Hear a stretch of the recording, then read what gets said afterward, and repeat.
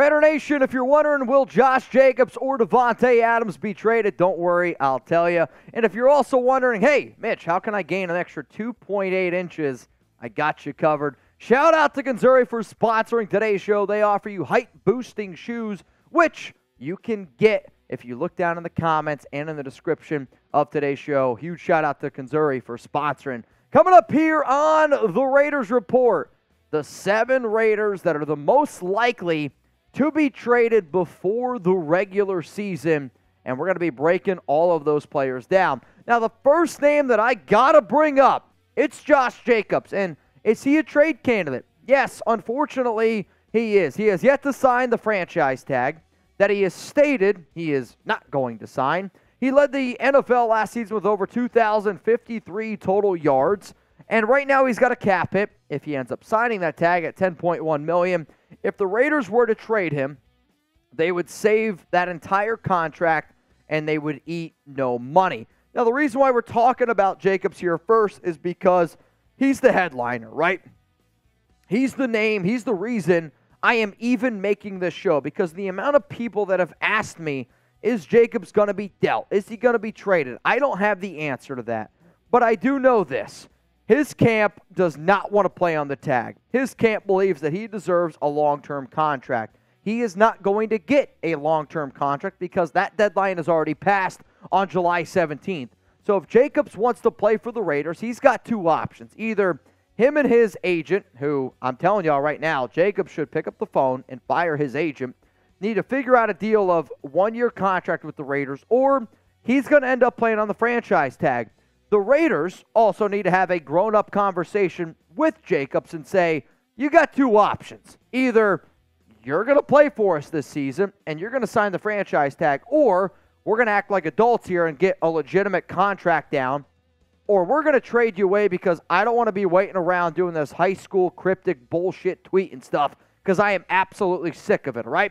So if the Raiders were to move on from Jacobs, I would say right now, if a team would be willing to offer a second-round pick in the 2024 draft, the Raiders might actually do it, which sucks because it's not nearly enough value. And the running back market right now is a really difficult market to be able to figure out. When I was live earlier on the Raiders Report, I said that the running back market and the housing market, it's the exact same freaking thing right now. I want to be able to get a house at 2%, 3%, 4% like it was back in 3 years ago. But unfortunately, I got to pay 7% because that's the way that it is. And Jacobs and his team need to realize that the running back market and the housing market are the exact same thing right now. Is it unfortunate? Yes. But guess what? Sometimes life throws you curveballs. And instead of just being a big old crybaby on social media, sometimes you got to handle those curveballs. So vote right now down in the comments section. And you know what? I'm going to make this the pinned comment on today's show. Will the Raiders trade Josh Jacobs? I want you to type T for trade, or I want you to type K for keep. You're about to get hit with the YouTube ad breaks. While that ad is playing, scroll on down and let me know. Let's go to the next Raiders trade candidate here on today's show. It's Malcolm Koonce, and he was selected in the 3rd round of the 2021 NFL Draft. Last season, in the very first year with McDaniels, he played in 6% of the snaps on defense, and he played in 50% of the snaps on special teams. If the Raiders do trade him, they would save $1.11 million, and they would only eat $249K. I will say with a lot of the trade candidates that you're going to see here on the show, they might not get traded, and some of them are probably going to end up getting cut. But the reason why he's on this show is because the Raiders went out recently and signed Isaac Rochelle. I think Malcolm Koonce is better. The Raiders this offseason signed Jordan Willis. I think Malcolm Koonce is better. The Raiders also have a UDFA and Adam Plant Jr. who they love. I actually think Adam Plant Jr. might be better. And if Koonce was able to play linebacker, he could probably find a spot on this roster. It has been reported that Koonce apparently has grown 2 inches this offseason and is up about 10 pounds. I can't confirm nor deny that those allegations, or I don't even know if you call them allegations, are true. But I know this. Malcolm Koonce is a hell of a player. And unfortunately for him, I just said that I would keep him over a lot of other players. It's not my call. He's not a McDaniels and he's not a Ziegler guy. If he got a fair opportunity in the NFL, I think he'd be able to succeed. This is the player that had to deal with a Gus Bradley defense. He had to battle a Patrick Graham defense. He's had to learn a lot of new regimes. And because of that, he's probably going to be on his way out. But if the Raiders can trade him and at least get a conditional 7th-round pick, I think that they would do it. And when I say conditional 7th-round pick, that is literally just the Raiders waving the white flag, saying, hey, we're going to cut him. But if you're willing to offer me literally anything, I'll take it. And if the Raiders can literally get anything for him, I do think that they end up taking it. Coming up next here, find out which cornerback I believe is the most likely to get traded here on the Raiders Report. But I wouldn't be able to make today's show, and I don't even know, can you guys tell? I got my Kanzuris on right now. Shout out to them for sponsoring the Raiders Report. If you're looking for some height-boosting shoes, I want you to listen up because I got a height hack right now that I think all of y'all should listen to. So the Raiders Report is sponsored by Kanzuri. Fellas, have you ever wished you were a little bit taller? If I just described you, then you need to listen up because I got you covered with Kanzuri. Kanzuri makes shoes that make you up to 2.8 inches taller without anyone knowing. Look, girls get heels. Why can't men get a boost in confidence too? Kanzuri shoes are not only height boosting, but also stylish and comfortable. They're not grandpa's Velcro shoes, but fashionable shoes that can receive compliments even without the height increase. The height insoles are integrated into the shoes, making it the ultimate height hack. For a limited time only, our listeners get an extra 15% off your order at kanzuri.com/chat. The site is already 30% off, and with our link, you get an extra 15%. That's 45% off your entire order. Support the Raiders Report and check them out at conzuri.com/chat. Life's short, but hey, you don't gotta be. It's time to level up the playing field, fellas. Kanzuri is an absolute game changer when it comes to your dating life. Now, I will 100% admit this. My fiance now, Alex, she's a shorty. She's like 5'3", and that's pretty forgiving, right? I'm 5'10". I used to have my old ex-girlfriend, and she was like 5'9", 5'8". When she would wear heels, I don't know, I was shorter, and I didn't like it. This is kind of like my heel version of that. So if you want to be able to level up the playing field, if your wife, fiance, is the same height as you, and when she wears heels, you know, you might feel a little bit different. These shoes are going to help you bring out some of that confidence. And at the end of the day, man, that's what I try to do here. Find awesome products for all of y'all. And if that describes you, go to kanzuri.com/chat. Somebody who could probably use some Kanzuris, guess what? It's Amik Robertson standing in at 5'8". He was selected in the 4th round of the 2020 NFL Draft. And realistically, man, like, he's the only guy left of that draft. Robertson isn't a McDaniels or a Ziegler guy. However, the early reports are at a training camp that he's been working with the first team, and I wonder if it's the Lester Cotton treatment, and the reason why I say that is because Cotton was put as the starting right guard for most of the offseason and then didn't end up making the 53-man roster. If the Raiders were to trade Robertson, they would save $1.1 million. But the problem with Amik is not because that he's not a good player, it's because there's a lot of competition right now in this Raiders cornerback room. Like, if they only keep 6 corners, I don't know how Amik makes it. Duke Shelley's going to make it. Nate Hobbs is going to make it. Marcus Peters is going to make it. Brandon Faison's a lock. Jacorian Bennett's a lock. And then after that, there are some unknowns. Do they keep Tyler Hall? Maybe. Do they keep David Long Jr.? Maybe. Do they keep Sam Webb? Maybe. Do they keep Amik? Like, there's a lot of really good competition, and there's a lot of good depth. I would say the only way that Robertson does make this roster is if the Silver and Black decide to keep 7, we'll call them defensive back corners, on their roster. He's a dog, he's a hell of a player, and he's working in the slot. I think because he's smart and he realizes, even though he's a good player, he's too small to play on the outside. So him playing in the slot gives him the best opportunity to make this team. Let's go now to the overall trade compensation that I think that the Raiders would look for. If a team were to be willing to offer a 7th-round pick, I think the Raiders would take it. And a lot of times when I do these shows, people are like, oh, man, that's way too low. It's way too low. NFL teams at this point of the offseason understand that if there's a team that's probably going to move on from a guy, you're not going to get a lot for him. Look at a lot of the trades that usually happen this time of the year. You don't get a lot for him. So Amik, 7th-round pick in 2024. Let's go to another Raiders trade candidate here. It's Brandon Parker, who missed the entire 2022 season with a tricep injury. The reason why he's on this list is because of versatility. And there's going to be NFL teams out there that look for the ability and a tackle to play left and right. If you trade Parker, you save $1.15 million, and you're only going to eat $100,000.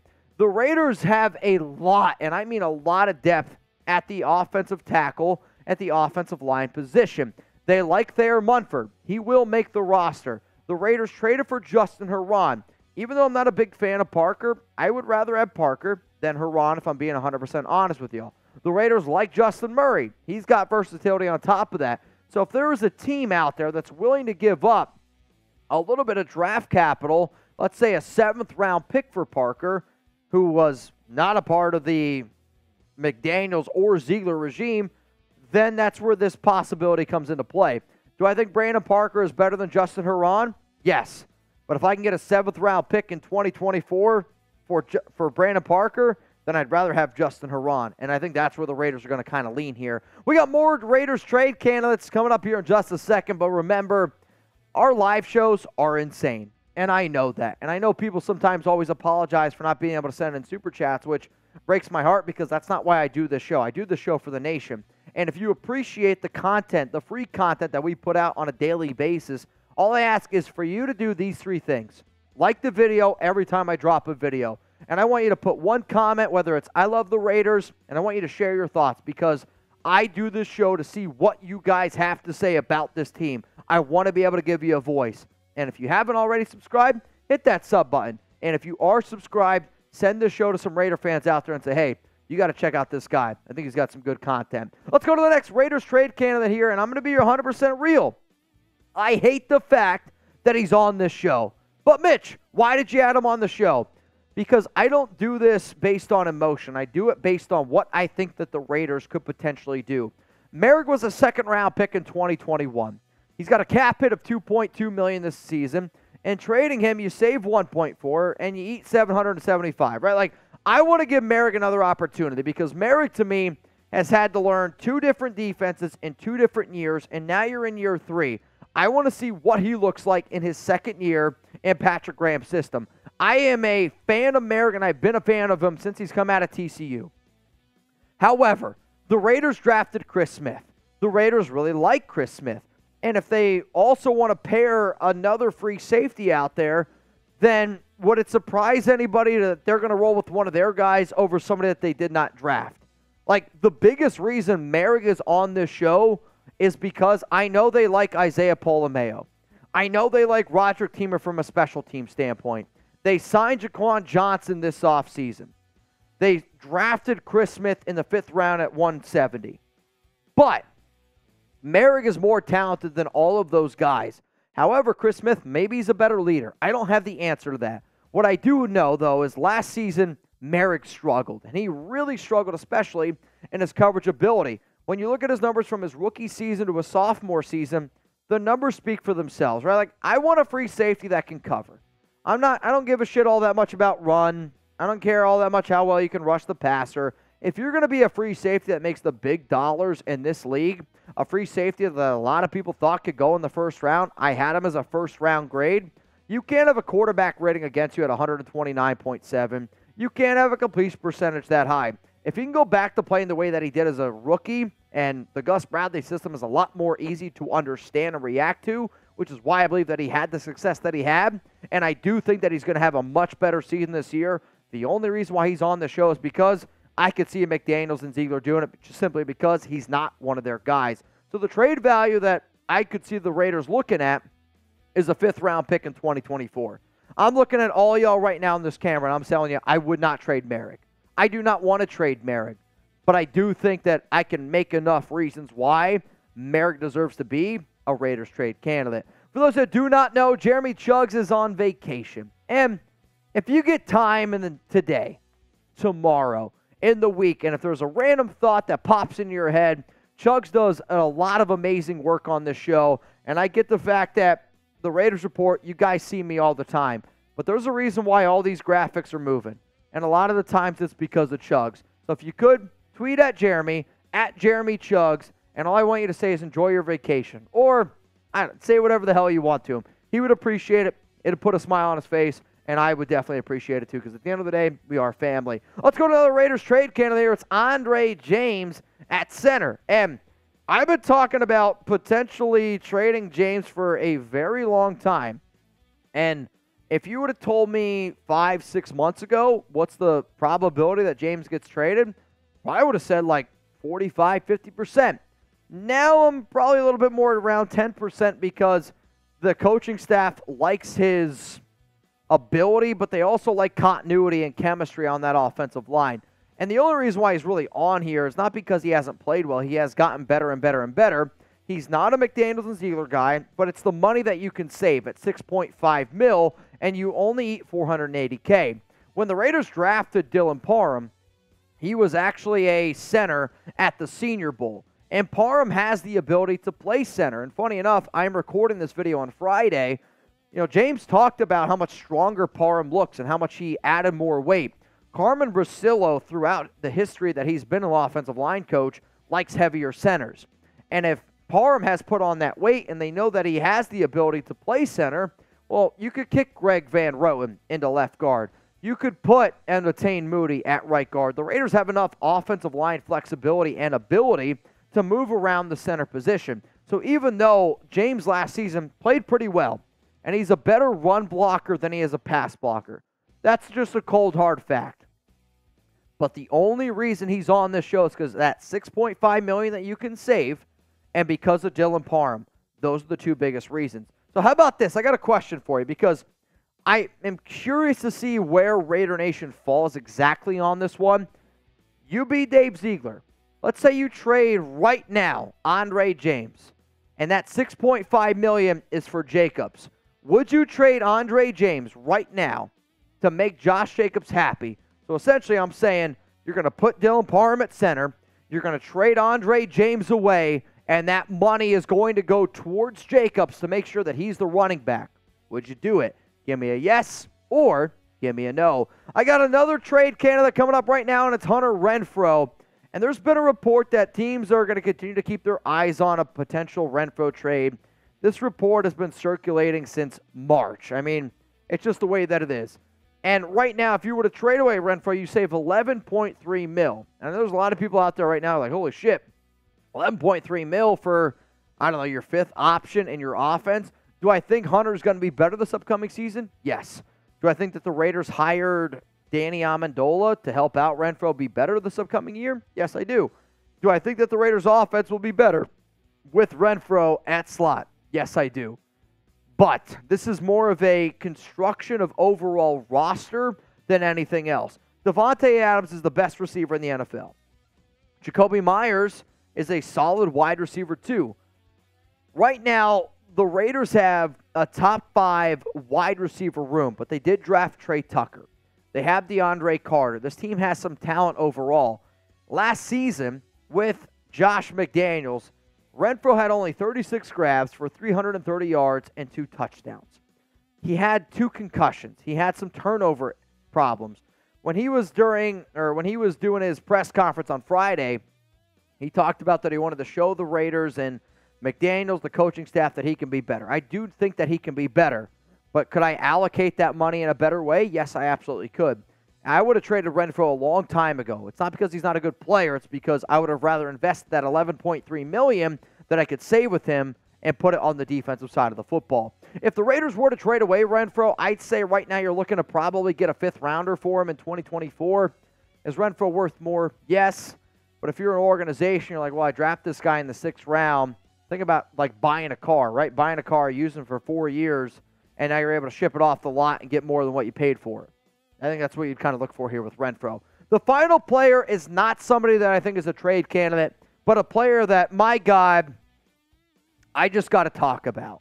It's Davante Adams. There's rumors out there that Tay wants to be traded to Green Bay, and it's from Fox Sports. It's from Tony Pauline. It's from MLF Football, from NFL Rooms, from Wi-Fi Raider, or whatever the hell his name is. Like, none of those people are credible sources, and none of those people you should watch on a daily basis. The people that continue to throw out the idea that Davante wants to be traded are people who are not close to Davante Adams, and there are people who are too lazy to actually look at the numbers and see that a trade with Davante, it simply doesn't make any financial sense. If the Raiders were to trade away Adams, you're throwing away $24.7 million, right? And according to Spotrac, Davante Adams' contract has already been fully guaranteed. That goes all the way back to March 17th. So I'm telling y'all right now, Davante Adams will not get traded, is not getting traded. And if you see anybody pushing the Davante Adams trade narrative, all I hope that you do is you show them this video, show them a screenshot, because I am sick and tired of thinking and people talking about Davante getting traded. It's not going to happen. So here's the part of the show where I want you guys to critique me a little bit. Who do I leave off my list of Raiders trade candidates? There's always names. We got a full roster, over 90 names. Who do I leave off my list of players that the Raiders could potentially trade away before the regular season starts?